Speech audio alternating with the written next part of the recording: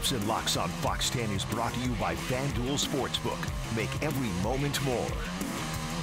Hey, welcome into Props and Locks, presented by FanDuel. I'm Sierra Santos. March Madness is well underway, and if you're a slacker like me, you maybe forgot to fill out your bracket. But there's still plenty of tourney bets to be placed. Americans are expected to bet $3.1 billion on the NCAA tournament. Let's welcome in our betting bestie, host of the Morning After on Sports Grid, Ben Stevens. And Ben, you're our dance partner for the weekend in this second round. Let's get right into it. 4-seeded Providence knocked off South Dakota State on Friday, and the Friars are 2.5-point favorite over 12-seed Richmond on what should be a low-scoring affair over under 133 points. It is very interesting, yet again, Sierra Santos, to see the Providence Friars get zero respect from any book out there. Only a 2.5-point favorite after showing what they can truly do in the big dance. Everybody thinks the Friars are just a lucky team. I call it battle-tested basketball. The number is too short. I think Richmond's run ends here in the round of 32. I think the Providence Friars can cover that number because Providence is, hey, just a very good basketball team. It sounds like they can cover with some ease. All right, 11-seeded Michigan took down 6-seed Colorado State without one of their best players on the floor, but they are a 6-point underdog to the 3-seed Tennessee over under 135.5. I think it is a very difficult matchup for Michigan, but good news for Juwan Howard's team. During practice on Friday, Devontae Jones was seen at shoot-around. He is the point guard that was out of that first-round matchup against Colorado State in concussion protocol. But we know what Michigan is going to do. They're going to pound the rock down low. However, you're going up against a Tennessee team that is one of the best defensive teams in the country and beat Longwood by 32 points. I think it's a tough matchup against a very good Vols defense. All right, still more games to get to. Number 1 overall seed, Gonzaga, a big-time favorite over Penny Hardaway's Memphis. -11 with the over-under set at 155.5. Is that too lofty of a spread for you?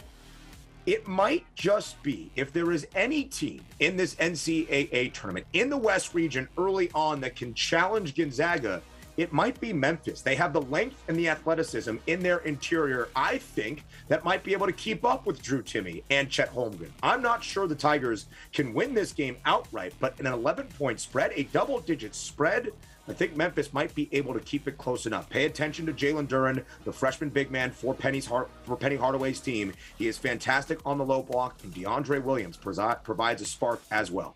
Number 1 seed Baylor, also a favorite over 8-seeded North Carolina. Not as easy as it seems, though. UNC has won 7 of their last 8. Nevertheless, Baylor -5.5 over under 148.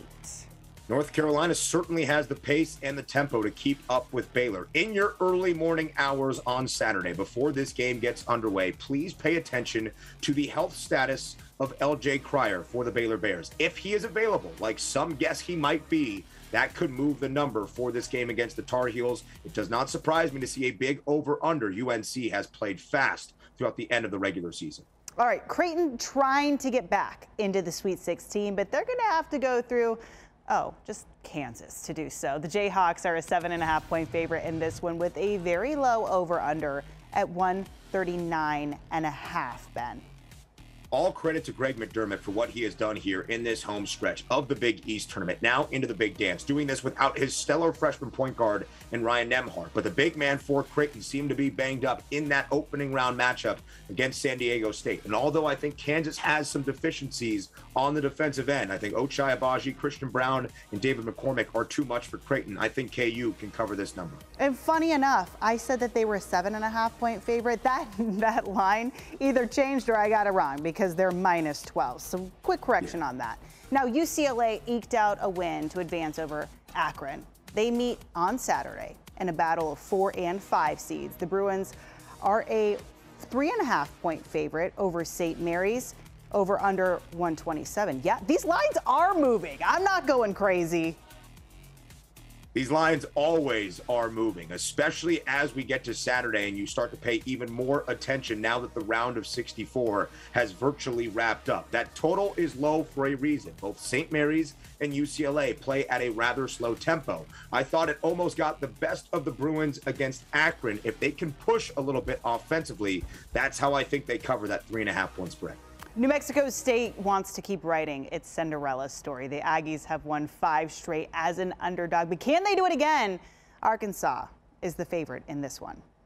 I was picking against Arkansas in that opening round of 64 matchup against Vermont. Vermont covered as a 5-point underdog, only losing by 4, but I thought Vermont had a good chance of winning outright. But I believe in this Arkansas team that was very profitable throughout the SEC campaign. J.D. Note and Jalen Williams keep it going for the Muss Bus. I think they advance past New Mexico State. All right, more March Madness as we return. We are back after a quick timeout.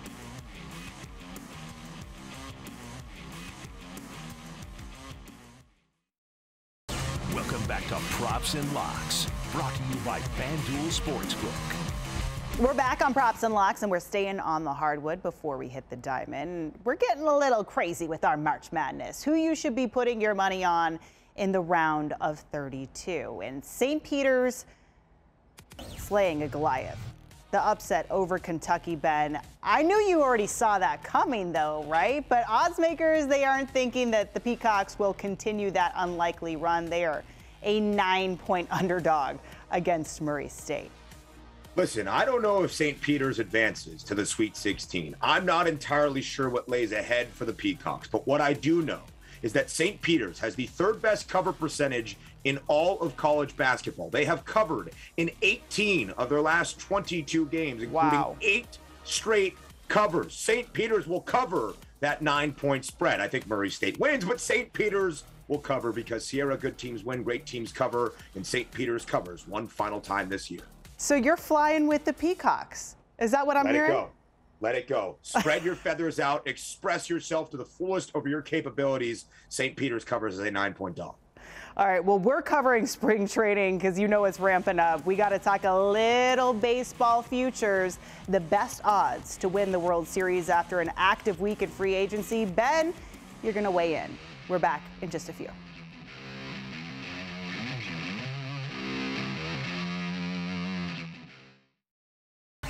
Welcome back to Props and Locks, brought to you by FanDuel Sportsbook.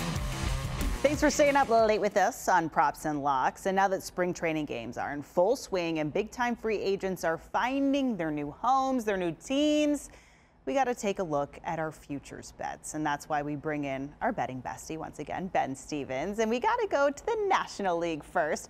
I'm going to frame that. I'm going to take a screenshot of this. I'm going to frame it and put it on my desk forever and ever. Now, the Dodgers, are we surprised, are the favorite to win it all in the NL. But the Mets also have a solid chance, Ben, plus 500. Not too far behind, Padres plus 700.